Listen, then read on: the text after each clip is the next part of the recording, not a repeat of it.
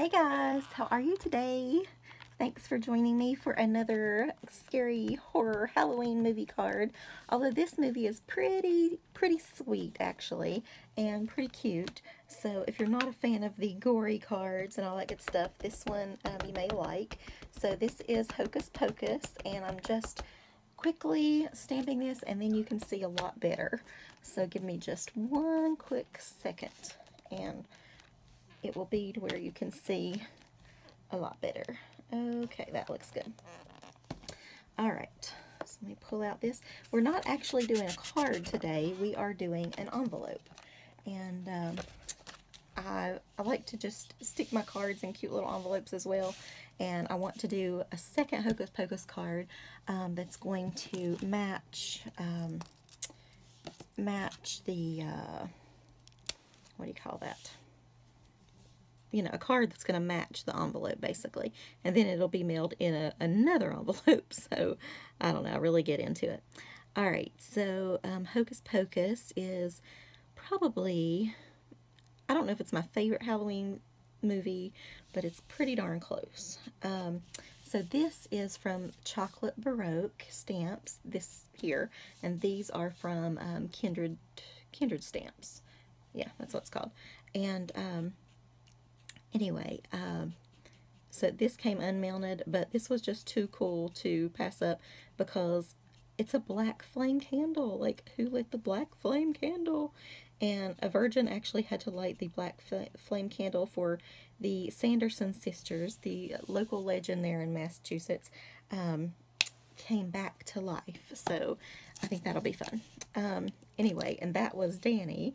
A new family had moved to Salem, and he met a girl named Allison. He had a cute little sister. I can't remember her name right now, but she was cutie pie. And anyway, so he kind of heard of this local legend, the Sanderson sisters, and all that stuff, and the black flame candle and whatever. And but anyway, he didn't believe it. He kind of just passed it off as some superstition. And go ahead and give this a yellow tint too. But anyway, so he starts talking to this girl, and he's like, well, take me up there, take me up there. Her mother used to work at the museum, so they went in, and of course, guess who lit the black flame candle? The young virgin named Danny. So all heck begins to break loose, and they begin to come back, and they wake up the book, and I should have put the book on there too. Anyway, we'll put that on the card. Let's see. I'll just go ahead and make this part of the candle yellow, I guess. I don't really know. I don't remember that part of the movie. I just remember the black flame part pretty well. So, anyway. I guess we could put some whatever around that. Okay, so this is just going to be some kind of light-colored smoke or whatever coming from the pumpkin. He's pretty cool looking. I don't have my pumpkins out yet. I have not even bought any pumpkins. I feel like I'm so behind this Halloween. I'm usually got it kind of together.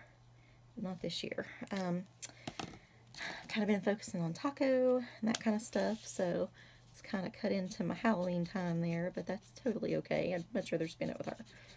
Thank you guys so much for your sweet thoughts and asking about her and your well wishes for her and all that good stuff.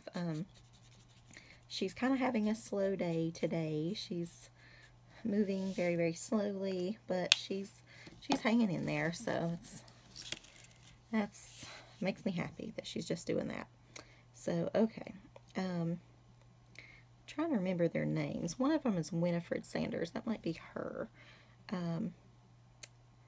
I know, well, that's Bette Midler in the movie, and Sarah Jessica Parker, and I can't remember her name.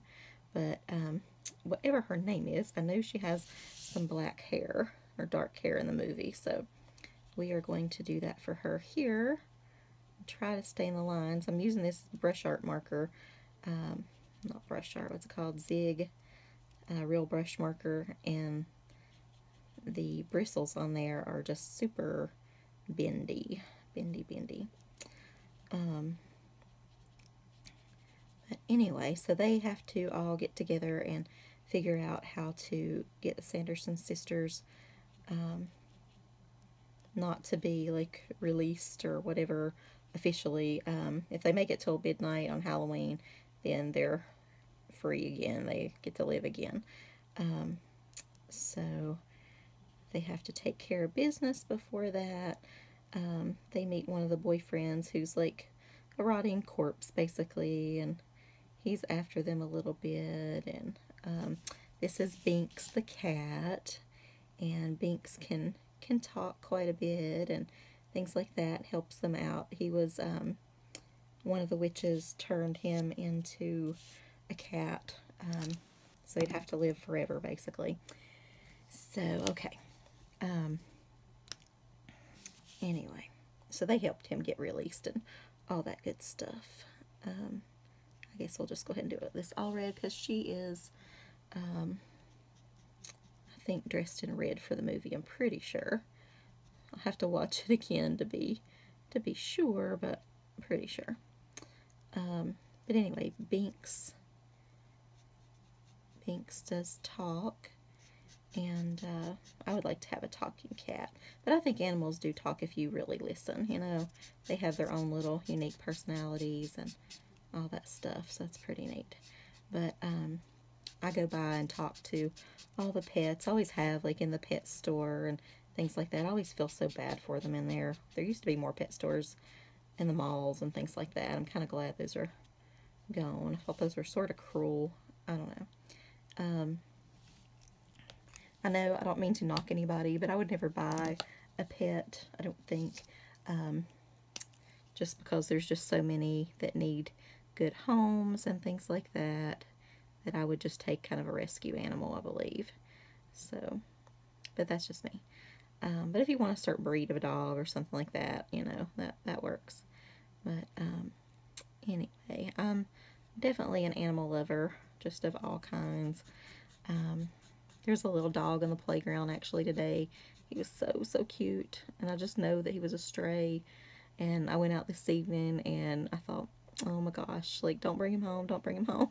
But he wasn't out there anymore, so, but I thought if he was out there, just gonna have to bring him to the house just to make sure he's like safe and fed, and maybe give him a flea treatment and, you know, things like that. But try to find him a home. But he was not there, so no worries, I guess.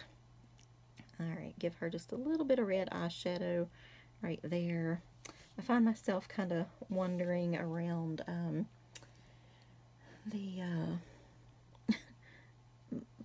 any pet store and just having a whole conversation with animals. Boyfriend thinks I'm crazy. Actually, I went to the dentist yesterday. Got a good report, yay.